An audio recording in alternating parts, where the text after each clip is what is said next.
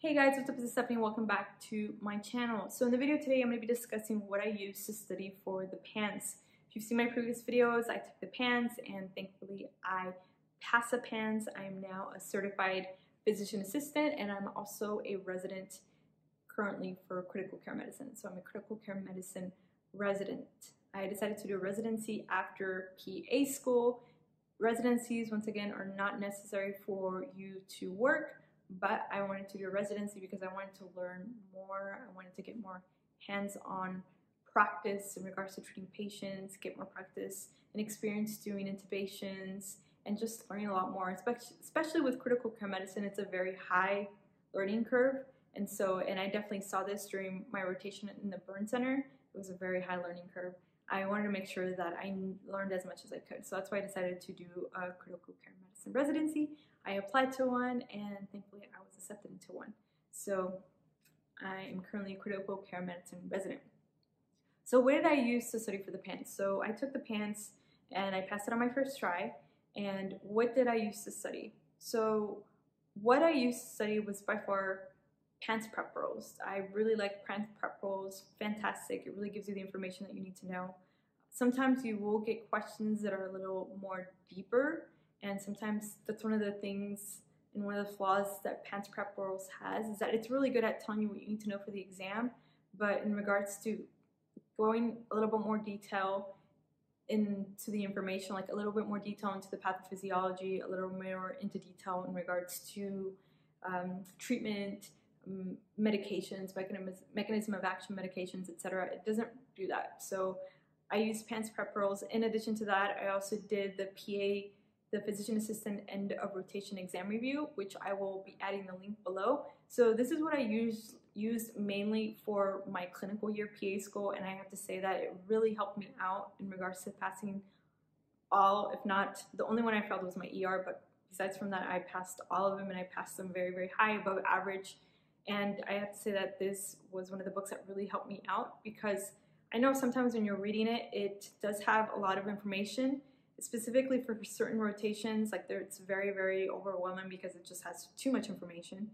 But I thought it was really good because it helped me in clinic, and it also helped me on the PANCE and, like I said, with my clinical rotations. So I used that book also if I was studying a certain topic, like a certain disease, like diabetes, and I wanted to learn more in depth in regards to like the new medications, right? Your SGLT2 inhibitors, and for example, like, you know, what are they used for? Diabetes, what's their mechanism of action? They're cardioprotective or not, etc.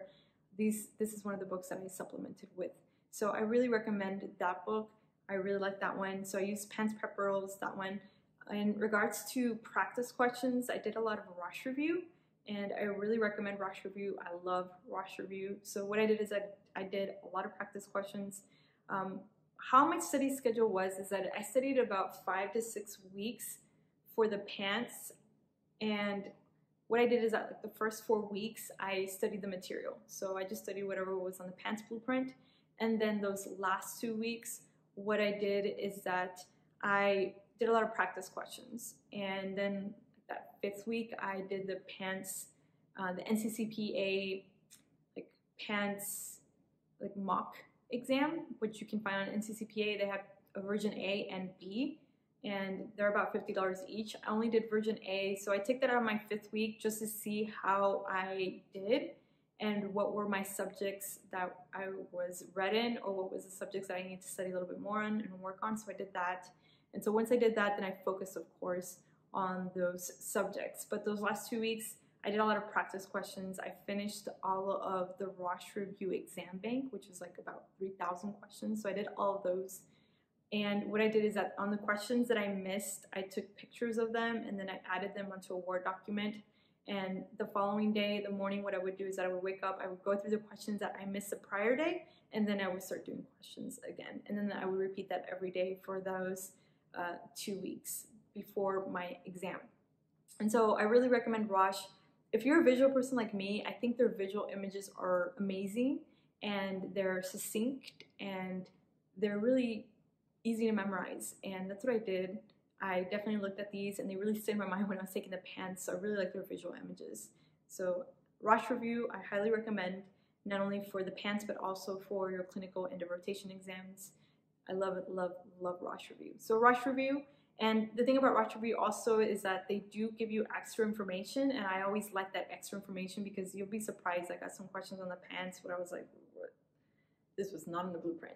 So they give you that extra information, and it really helped me out. And I do have to say that I swear that there were some questions that were identical to the ones on your Rosh Review. Like there were, if not similar. And if it wasn't for me reviewing the questions every day, I would have not done so well on the PANCE.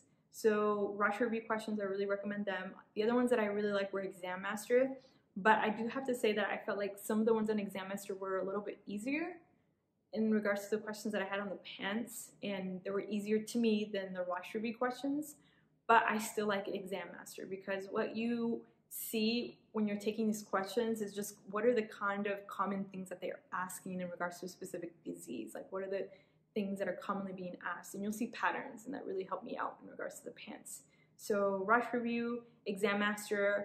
I also like the UWorld. The UWorld questions were definitely very, very difficult, but I mean, if you can do well in the UWorlds, you're definitely going to pass PANCE because UWorld's questions were very difficult, but I think they really helped me out also, once again, with my end of rotation exams, and then also in regards to passing the PANCE. And if you're a huge avid podcast listener, I really recommend also the Physician Assistant Exam Review podcast by Brian Wallace. This one's free, and you're able to listen to it on the go. So, for example, for me, you know, you're sitting down the entire day studying. There would be times where I get up and just walk around, just take a break. I would listen to the podcast. If I'm cleaning, listen to podcasts. If I'm cooking, I would be listening to the podcast. One of my classmates, what she did is that every day she woke up and she walked her dog for about half an hour, and she listened to the podcast the entire time. So that's another way that you can do it.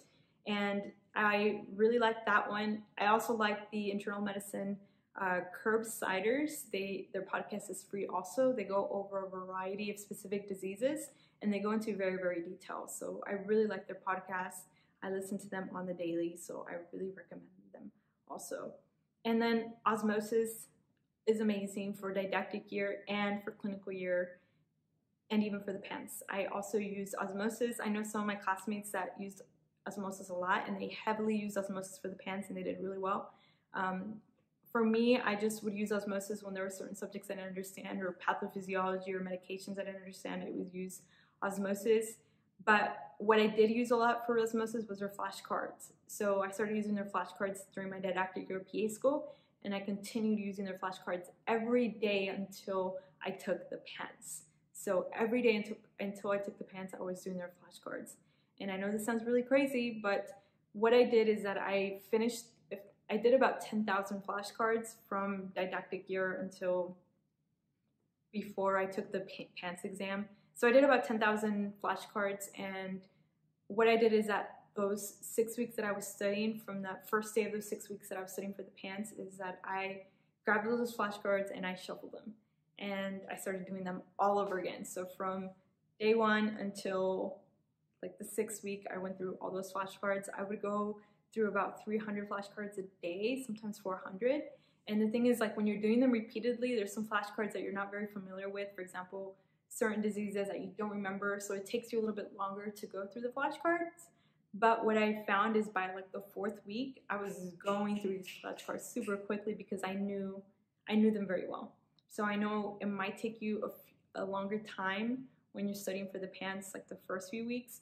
But as your stamina grows, and as you know you're learning your information and you know it, then it's gonna grow a lot more. So that's what I did. And the thing that I like about Osmosis flashcards is that you get everything. You get pathophysiology, you get pharmacology, you get anatomy and physiology, you get everything. And so that's why I really liked their deck, and I think they really helped me out in regards to passing the PANCE, because there were certain questions that I had that were really in depth in regards to nerves and anatomy by far is not one of my fortes. But if it wasn't for these Osmosis flashcards that tested me on anatomy, I would have not done well on these questions. So that's what I did, and that's what I used. So once again, I used Osmosis flashcards, Osmosis videos, just to brush up on a few things in regards to pathophysiology or certain diseases that I was not familiar with.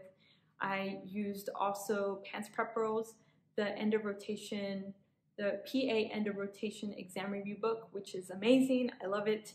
In regards to practice questions, Exammaster, I love Exammaster. I also use Rosh reviews. Rosh review is by far one of my favorite ones. UWorld is really good too.